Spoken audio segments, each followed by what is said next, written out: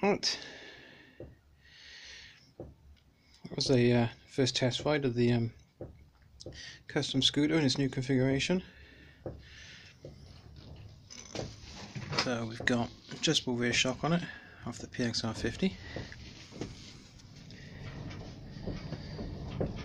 bolt-on handlebars, so you can change them and adjust them. Had to modify the top yoke for that, some universal risers, some fork gaiters on there, neaten up the stanchions. There's a new front brake master cylinder, so we've got front brakes now. And the biggest change is, what's missing? No boost gauge. The reason for that is no supercharger. There were some comments about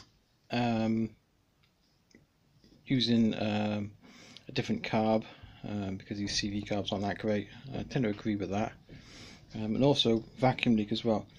I was having an issue here.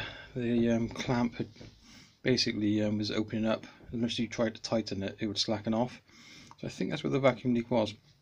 I think the biggest problem I was having is that I don't think this engine has enough horsepower as standard to run the supercharger at the speed it needs to go.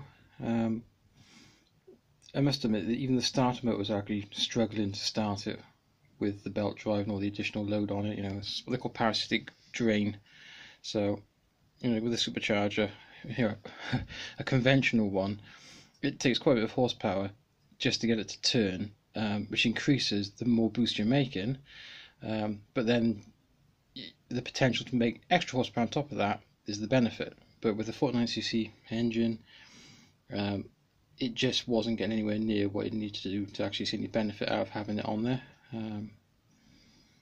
So I've taken it off, put the carb straight on there, rerouted some of the cabling, and it now pretty much does the same speed it does with the supercharger on it, so that confirmed that it wasn't actually having any benefit whatsoever. And it also accelerates quicker as well, because it hasn't got that extra load on it coming from the variator drive pulley.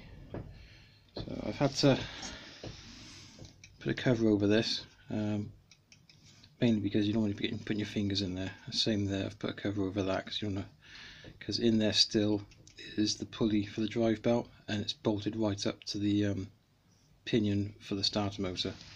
So you don't want to put your finger in there. But yeah, let's do it. It's a little bit of a blast to ride. I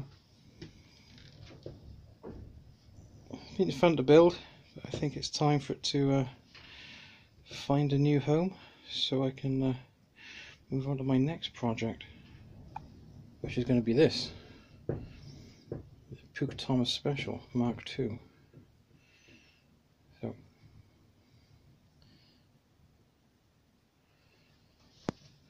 as you can see, I did get quite far with it, but still needs a way to go.